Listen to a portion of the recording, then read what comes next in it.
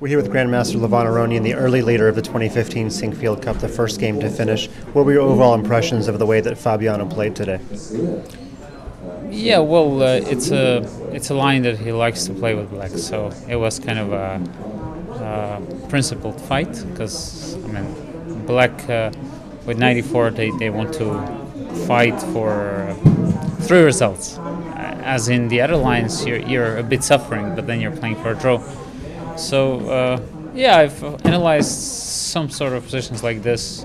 I wouldn't say too closely, but I kind of like the pawn on c6. It makes me happy, and I have a pawn there. So, and I thought generally his g5 pawn was kind of wobbly at times. So I think after rook e1, I thought that was a precise move.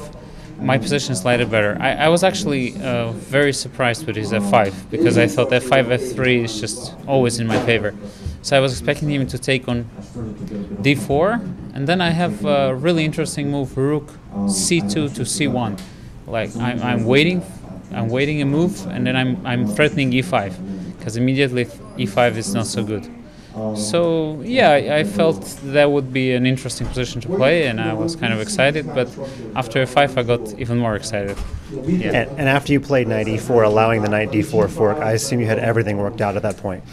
No, sure. I mean, I was actually not expecting knight c2. I thought rook f1 just kills.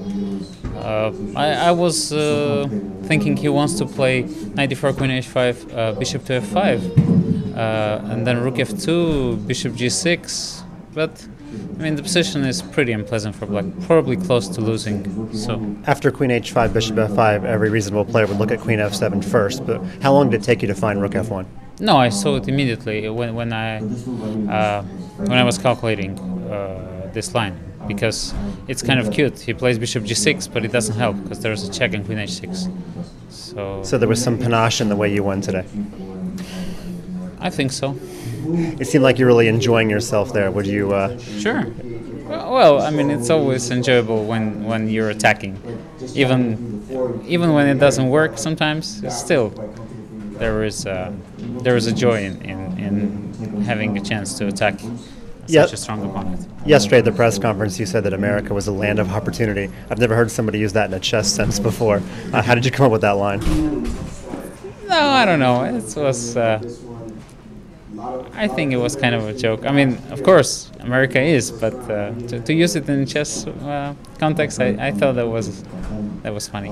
Final question. A lot of people were surprised to see you training with Carlsen, or at least playing some preparatory games or something. Can you reveal anything that happened in Southampton? Well, there was a lot of fight. There were a lot of competition, especially in the basketball court. So that's the secret. We play a lot of basketball. So it was a decathlon, but chess was only one of the events. Yeah. Thanks so much for your time. Good luck going forward. Thanks.